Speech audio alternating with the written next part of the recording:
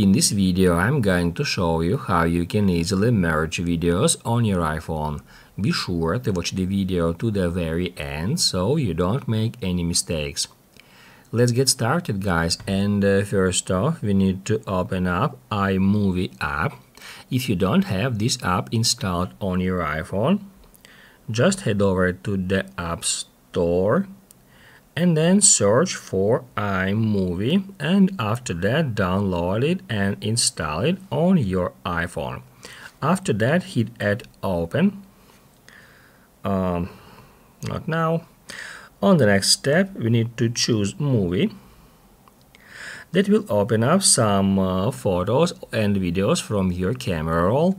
Then just scroll down and select one or several videos. I'm just gonna choose that one and that one and one more.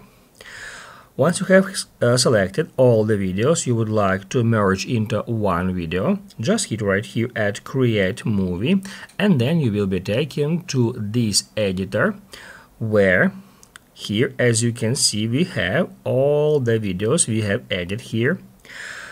On that step, we can, by hitting right here, trim any video. We can split them, we can change their order by dragging them just like that.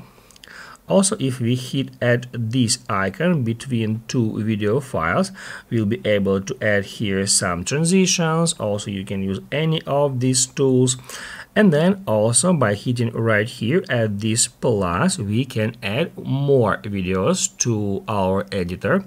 I'm just going to hit right here at video, and then we can select let's say that one, and then by hitting add plus we can easily add it to our editor. Once it is done and you are ready to merge these videos into one single video, first off we need to hit right here at done, then tap right here at share, and then save or share video. After that, we can choose a way how we would like to share this video with someone. However, if you just want to save it to your photos gallery, tap at Save Video.